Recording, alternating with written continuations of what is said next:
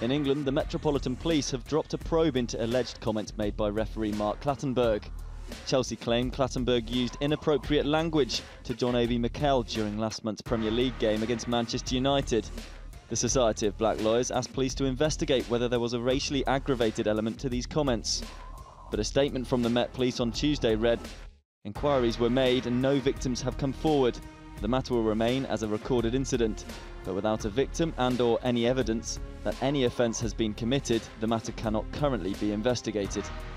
The Football Association is undergoing its own investigation, but Clattenburg, who denies the allegations, has not been charged with any misconduct offence.